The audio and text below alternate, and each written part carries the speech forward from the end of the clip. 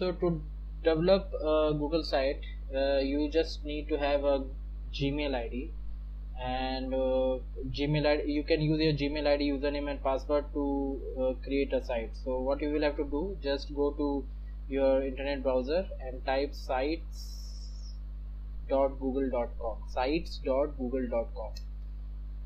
Click on enter. Just use your Gmail username and password. So I'm using this email ID.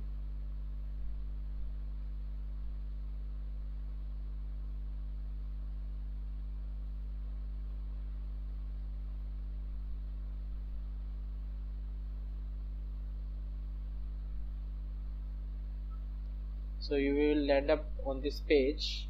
You will just have to click on the blank one. We are going to use this. These are the templates which you can export later, but for this time we are going to use a blank template. So click on this plus button.